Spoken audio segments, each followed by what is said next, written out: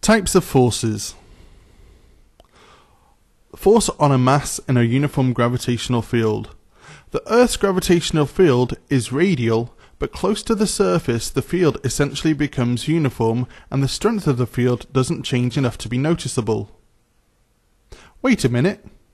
So close to the surface the gravitational field strength changes so little it effectively becomes a constant. The distance between the field lines doesn't really change. So our rock here is going to experience a force, and that force won't really change. The force we call weight, and the equation to work out weight is W equals mg.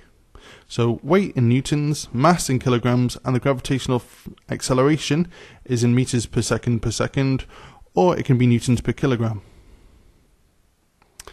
Centre of gravity. Centre of gravity of an object is defined as the point in space through which all the entire weight of the object may be considered to act. Something to note is that the centre of gravity doesn't always have to be inside the object. Charge in a uniform electric field. A charge in a uniform electric field will also experience a constant force. Positive charges experience this force in the direction of the field lines. However, negative charges will experience the force in the opposite direction to the field lines. But this is covered in much more detail in the electric fields topic.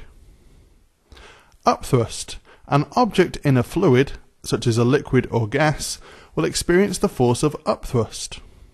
Archimedes' principle states that the weight of the fluid displaced or pushed aside is equal to the upthrust. What causes upthrust? Upthrust arises because of the difference in pressure between the upper and lower surfaces of the object. So here's the equation. So upthrust is, well, it's the force experienced by the object in the fluid. V is the volume of the object in the fluid in meters cubed. Rho is the density of the fluid in kilograms per meters cubed, and g is the gravitational acceleration in meters per second squared. So floating bodies displace their own weight of the fluid that they are in. Upthrust example. A 1 meter cube shaped crate floats in the sea. 75% of the volume of the crate is submerged. What is the upthrust experienced by the crate?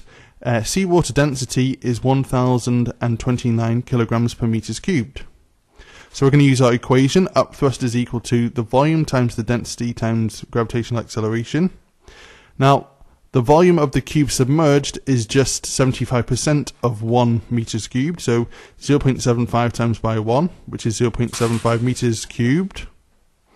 The density of the seawater is 1029 kilograms per meters cubed. It's on planet Earth, so g is 9.81.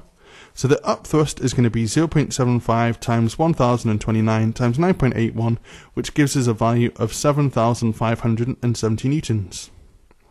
So here's a challenge.